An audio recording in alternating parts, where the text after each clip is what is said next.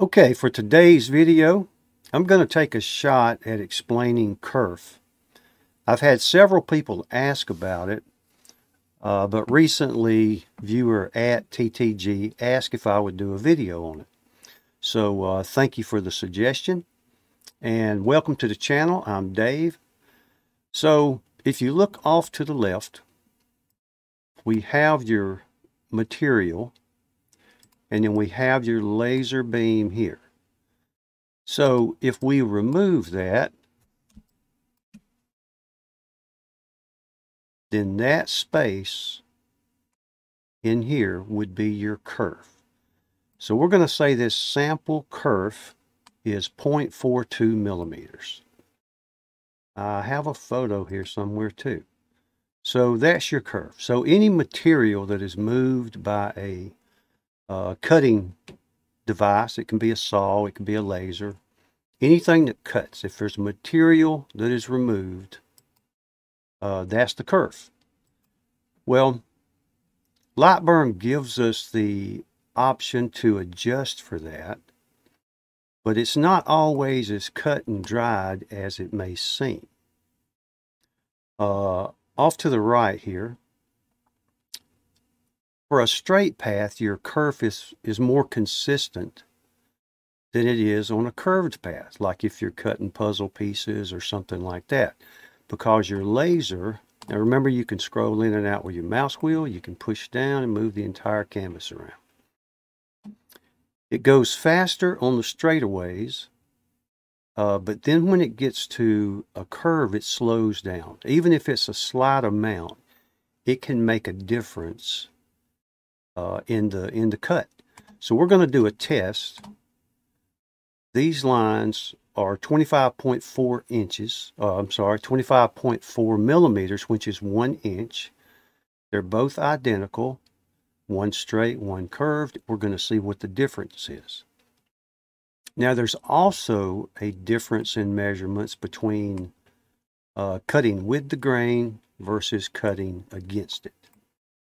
So back to our 0.42 millimeters, that would be the full width of your laser focal point, or your laser spot, whatever you happen to call it.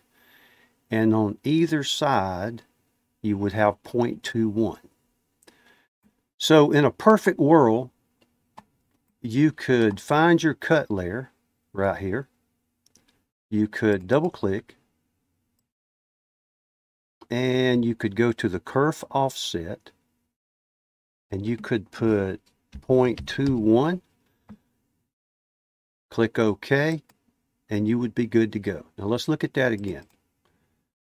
Note that it says outward.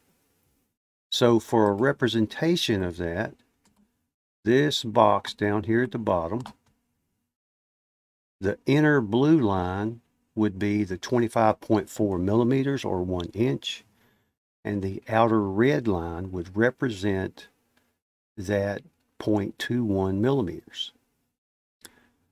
So our first test, I've already got them set up over here. We're going to cut this puzzle piece versus the square and see what the difference is. And then we're going to cut 4 pieces, do the measurements, average them out, and get as close to the proper kerf as we can get. But sometimes you'll find it easier just to, because you got to check between materials. All materials don't cut the same. Basswood is really soft, so you'll have a larger or more pronounced kerf with that than you would with something harder.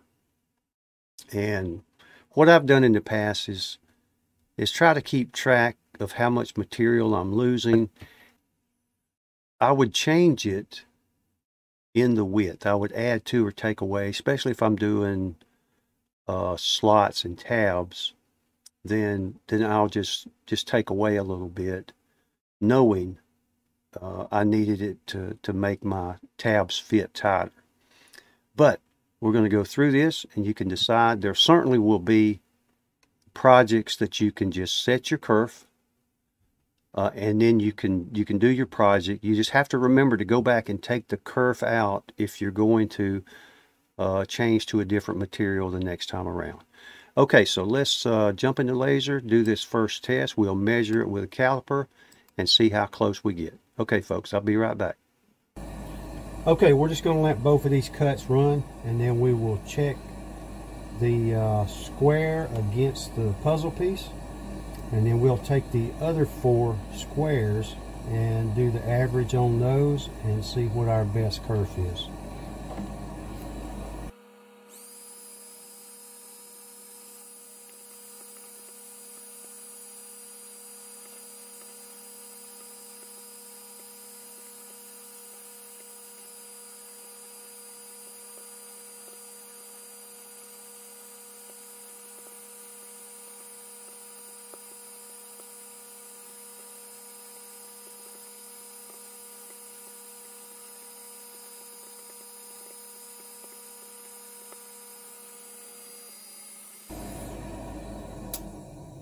Okay, a lot of smoke, but that's the price you pay when you leave the lid open to make a video.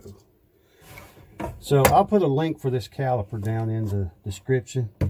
I believe I picked it up off of Amazon, and it's not that expensive, but it's handy.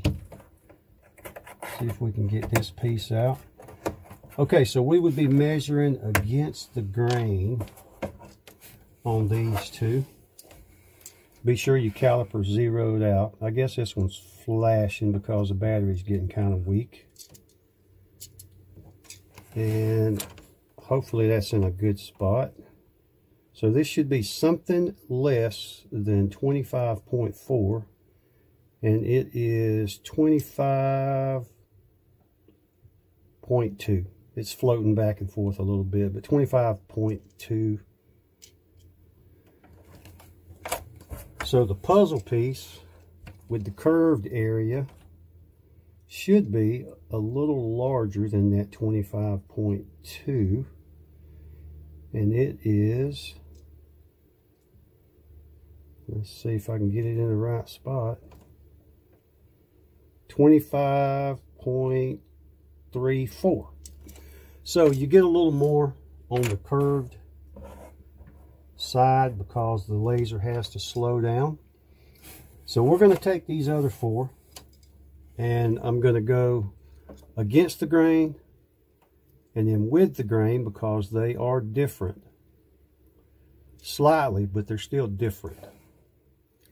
And I will get those averaged out and we'll jump back in Lightburn and show you what I've done, and we'll make that adjustment to the kerf offset.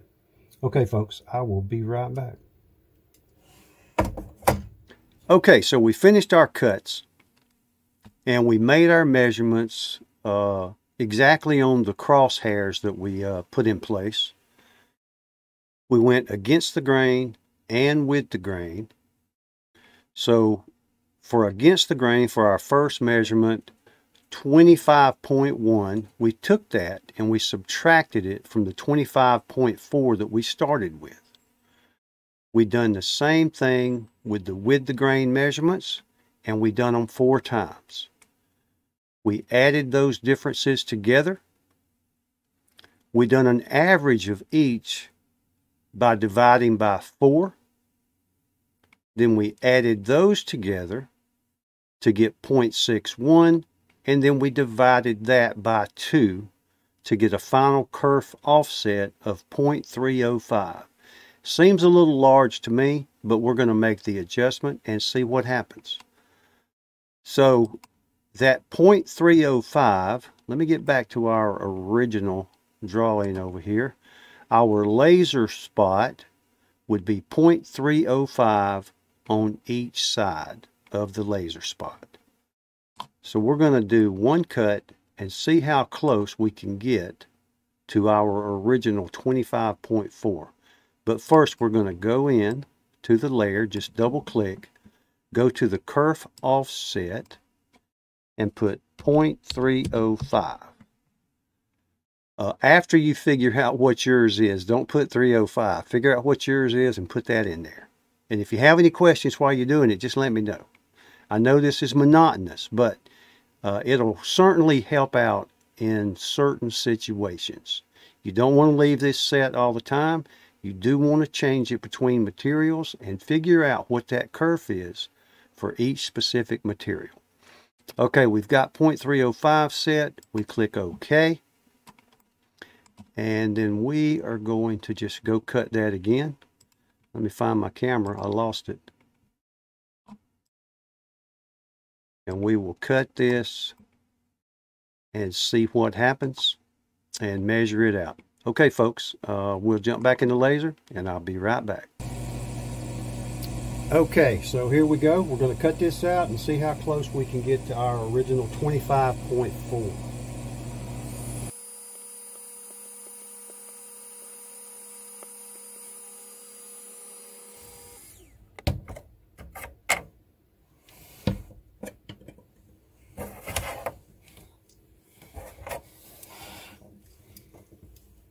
Okay, hopefully this shows up good. So we'll go against the grain, 25.41. The other way,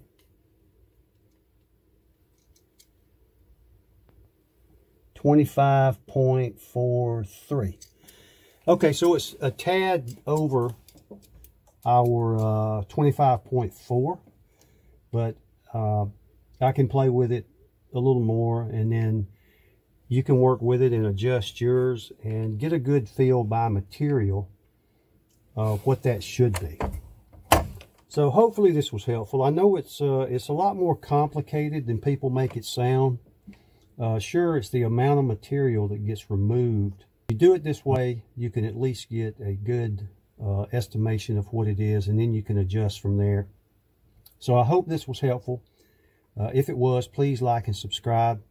It helps the channel grow, and it keeps me in the shop making videos. And I want to thank at TTG again for requesting this video. And I encourage all of you to just, if you have a topic in mind, let me know, and I'll do my best to get to it. My shop time is getting more and more limited, but I'll do my best to get it. So just check back often for new videos. You folks take care, and we'll see y'all next time. Thank you.